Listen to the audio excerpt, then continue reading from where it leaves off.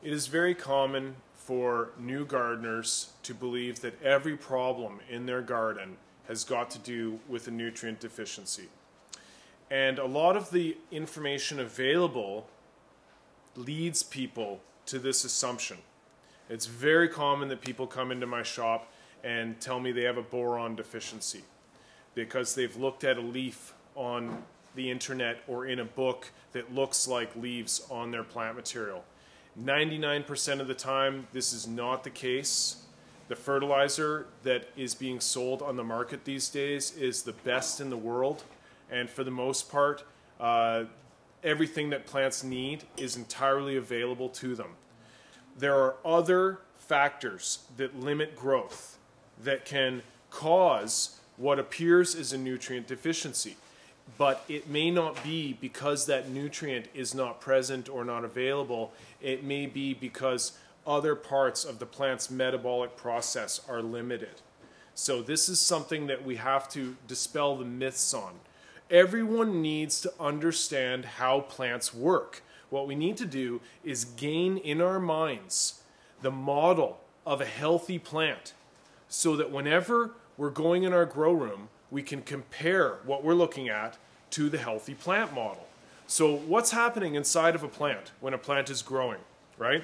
It is pulling an unbroken chain of water from the root zone and evaporating it into the environment. This is how plants stay standing. This is how plants reach for light. As that water is pulled up, nutrient is taken with it, which is then metabolized in the presence of light energy and water into sugars and starches, which the plant moves throughout its body and stores and uses to facilitate its metabolic growth process. So we have to look at our plant and say, is there something limiting water uptake? For instance, a humidity in excess of 80%. Like let's say we have a humidity of 90% in the grow room. That could lay like a blanket, a wet blanket on top of our plant material, reducing transpiration. Let's say our grow room is 35% humidity. At that humidity, the stomata of the plant are actually going to start to close because the transpiration rate that is induced is so aggressive the plant can't keep up. So it's actually going to start to shut down photosynthesis because the humidity is too low. Let's say we could potentially be overwatering our medium, and that's going to, if the medium never dries out, then that's going to limit the plant's water uptake. We could be looking at potentially a plant that has root disease, another occurrence that happens when we overwater.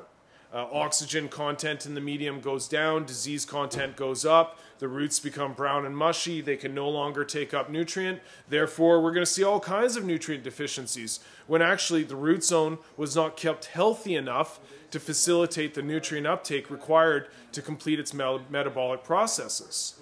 For instance, in a scenario where we're enriching the garden with super high levels of CO2, we could potentially not be feeding enough. And all of these scenarios that I'm presenting are meant to lead you to a common sense approach to analyzing problems in your garden. I want you to understand how plants work, and I want you to keep this in mind when you're troubleshooting these problems. If you're using the best food in the world and you're checking your parts per million, it's not likely that you're going to have a nutrient deficiency. It's more likely that your plant is compromised by either weak genetics, a virus, or some type of disease.